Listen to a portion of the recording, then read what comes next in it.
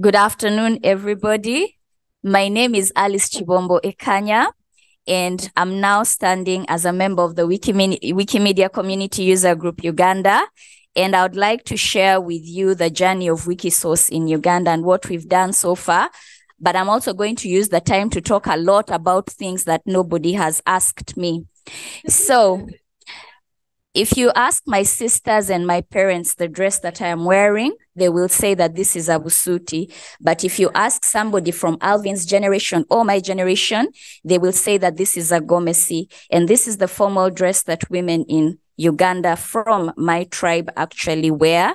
This is the half version. I do not have to wear the full sash. And it is called gomesi because it was brought into society by a tailor from Goa called Gomez, and the local version of his name is Gomesi. But now we move on to Wikisource. We are not here about clothes. So for those from Africa and particularly East Africa, these roadside vendors are a very, very common sight.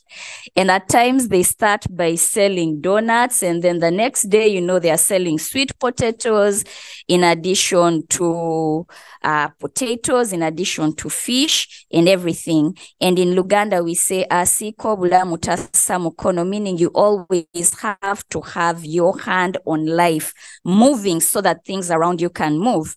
Next step, next slide.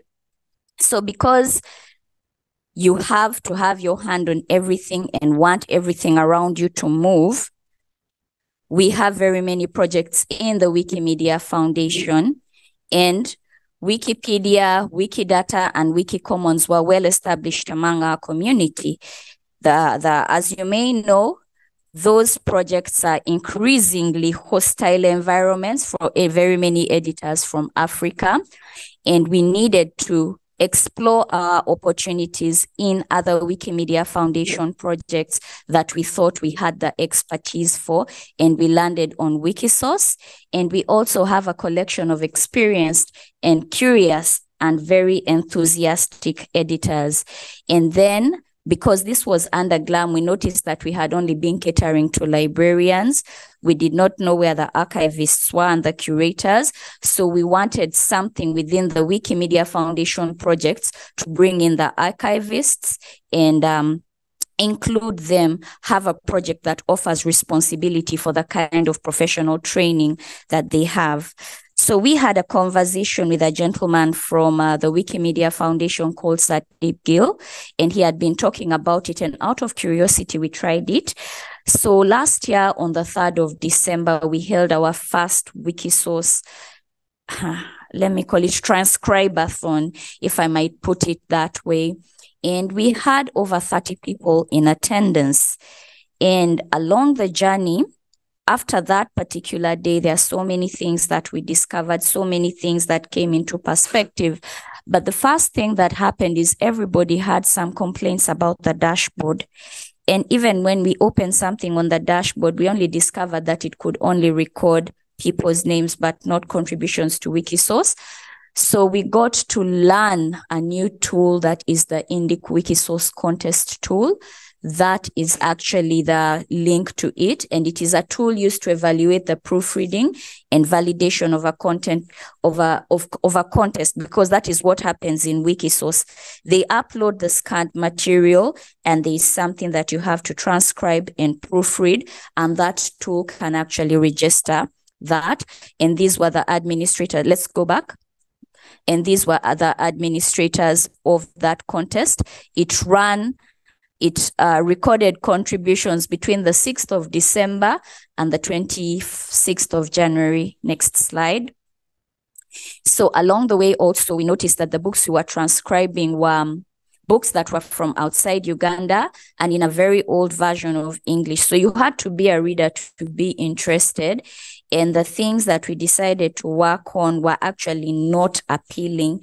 People were putting in the work, but only because they were interested that this is a new project, and we needed to have content that resonated with us and that could be appealing and could be read and understood by the people that were editing it. So we were able to upload some Luganda text to Commons to be transcribed later. And this is the old prayer book even my grandmother didn't use it. It's called Ekitabo ekyokusaba kw'abantu bonna, and I think it also has Psalms. So for those who go to church, you will know that. And then the other one is a book about Islam. I think that it is Obusiraamu obwasensera ensi yonna, and that is the kind of work that we upload. Later on, a volunteer offered 2 books that were in the copyright domain for us to be able to upload them onto Wikimedia Commons. Then we realized that it needed a specific scanner and specific skills, and we were stuck at that point.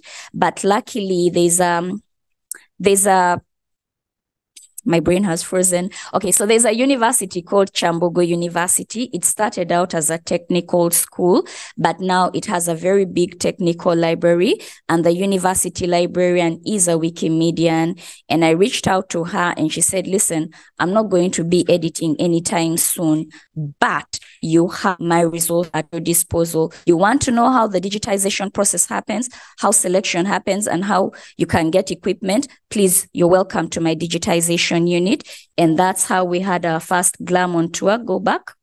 We had our first GLAM on tour to the Kyambogo University Library digitization unit. So we put that professional relationship to use.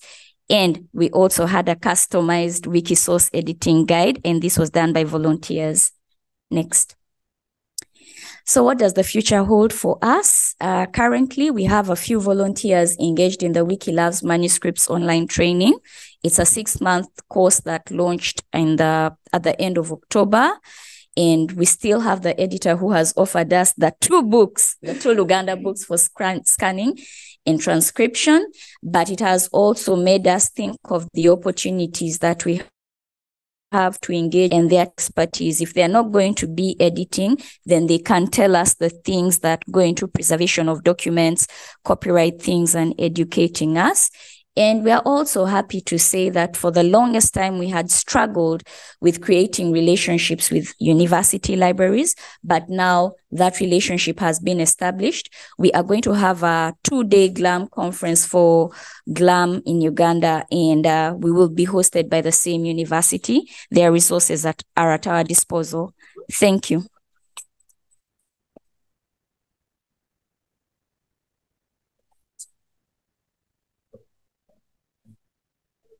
An observation. So when you were talking about the books that were released, you made mention of copyright domains and public domains. So I just wanted to correct that. No, the people we were talking to, the archivists that we talked to, are actually well versed with that, and that is how we are using their expertise. Even when it comes to selection, you ask and say, listen, is this out there? We were also able to use some material from the Internet Archive, but that's how we are using the expertise of the archivists in our midst. Yeah. Okay.